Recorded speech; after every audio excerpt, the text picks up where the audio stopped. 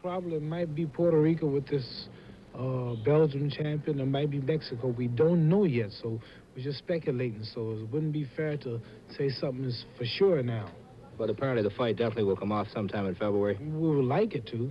If it don't, we'll just do it some other time, but I wanted to. I get the impression you don't think too much of this Coopman, though. You're running out of opponents? Things get a little thin?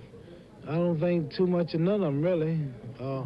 I beat Frazier into submission and retired George Foreman just about, so how can we play these guys up better than them? I've retired the best the world's got to offer, so ain't none of them nothing.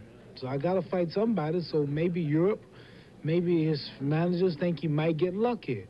Maybe whoever we promote in Mexico might think he'll get lucky. I will fall one day, and I am the greatest boxer, but I'm sure one day, I have to admit, I'm going to get old, and I'm now 34 years old, January the 17th. There's a possibility I might slip, and maybe the white hope might get me.